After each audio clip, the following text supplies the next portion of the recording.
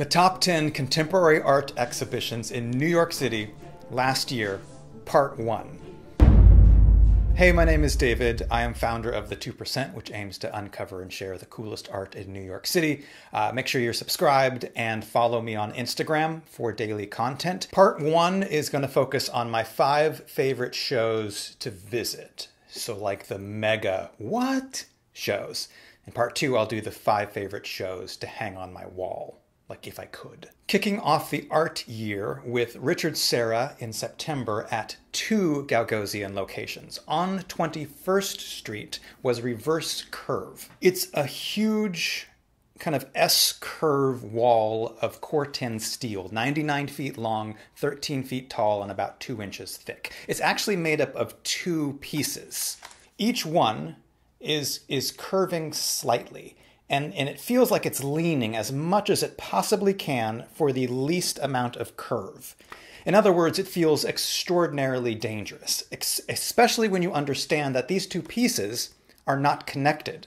They're each individual pieces that weigh 26 tons each that are just sitting on the ground, which means extraordinary weight and extraordinary accuracy to get that seam to fit perfect. Then, 3 blocks north, also at Gagosian Gallery, he presented forged rounds. Each of these cylinders is solid steel that weigh 50 tons each. So though he's playing with diameter and height, they all have equal volume and an equal weight at 50 tons each. To give you a sense of how heavy that is, the average African elephant weighs 6 tons. I'm amazed it's not breaking through the concrete and going to the center of the earth, and this exhibition had 21 of these things. Check out the press release, which shows the making of these. They're called forged rounds, which means they were not cast or carved, they were hammered. So here's what a massive industrial forger looks like. This is not necessarily Richard Serra's studio, it's just a thing I found on YouTube, but this is the forging process. Making the creation of a perfect cylinder of equal weight across all 21, a feat of accuracy under conditions of extreme weight that is unimaginable. In October, Walead Beshty at Petzel Gallery. Okay, first, this is a cyanotype, otherwise known as sun art. I'll put the Amazon link to this kit in the description below. But essentially, I did this as a kid, and I did this morning. You go pick up leaves, you put them in the sun on photosensitive paper, and then it makes a white shadow. Walead Beshty did that over 15,000 times with everything that passed through his studio over the course of a year. Everything. If it was made of paper, he would paint it with this photosensitive chemical, turning it into a cyanotype. And if it was plastic or 3-dimensional, he would use that object to create the shadow. So every piece of paper in the gallery is capturing 2 things, sometimes very private information of receipts and invoices, and then everything from water bottles to pens to ladders. The most impressive part of this entire thing, though, is that it all fits together like a perfectly planned jigsaw puzzle. He didn't have to cut anything to fit it into the gallery.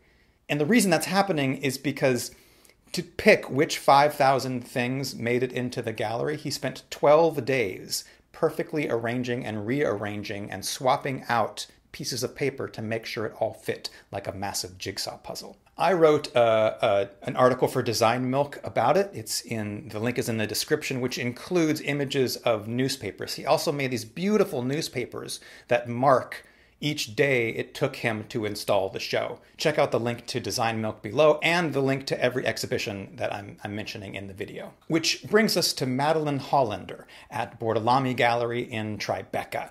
She tapped into the New York City traffic signal system. So the gallery is filled with brake lights and headlights, and they are mimicking what's happening at the nearby intersection because she's tapped into that stoplight so that whenever the light turns red outside, all of the brake lights do what the cars are doing outside, to a point where it's also matching with the sun. So whenever the sun sets, the high beams in the gallery turn on.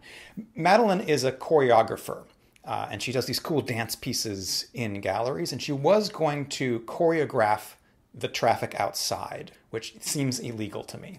But she discovered in researching that the traffic system in New York City is already choreographed. There's a complex mathematical real-time algorithm that is controlling all of the lights, that's looking at real-time traffic reports, at weather, at all these weird things, and deciding and choreographing and programming the traffic. So all she had to do for her show was tap into that.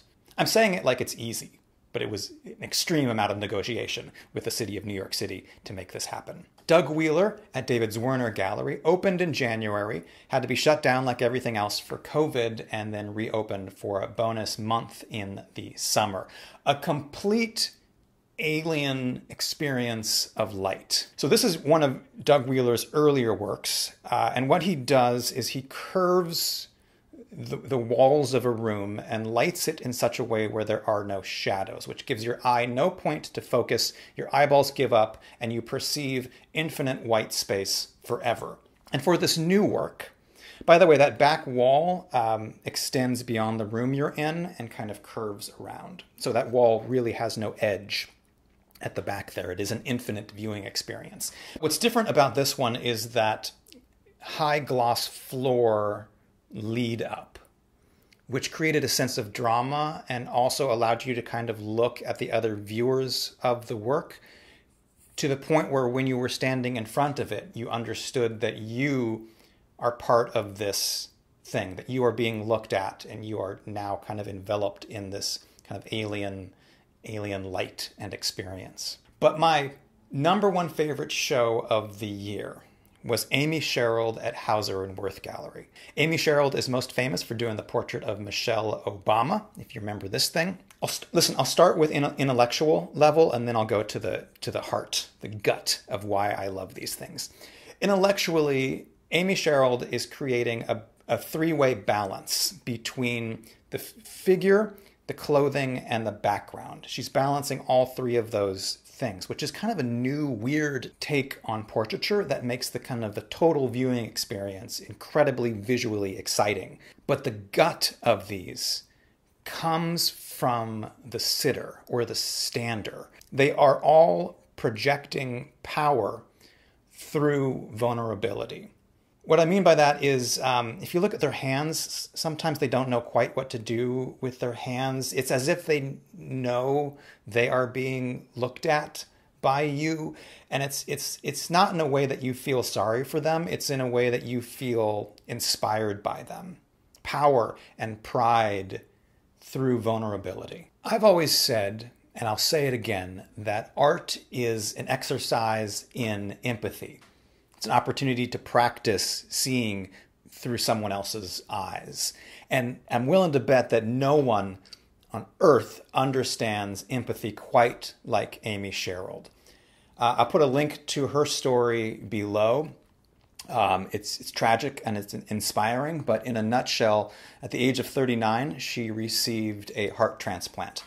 And she made this Instagram post recently remembering the day she found out that a heart was found for her. In that moment of extreme joy, but also understanding that at that exact moment, some other family had lost someone they loved in order for a heart to be available. And so after the transplant was successful, Amy sought out that family. And this Instagram post, this young woman, is the daughter of the woman who passed away that gave Amy her heart. Read the full story, but when you stand in front of a portrait that Amy Sherald has done, it's like you get a piece of that level of understanding of the human experience, that we are all literally connected, that we're all one thing, that you get that standing in front of an Amy Sherald portrait, which makes it my #1 show of the year. Thank you for watching. Please like, comment, and subscribe so that you can see part 2, where I'll do the 5 favorite works that are more practical for your wall. In the meantime, subscribe to Instagram. Thanks a lot. I'll see you soon.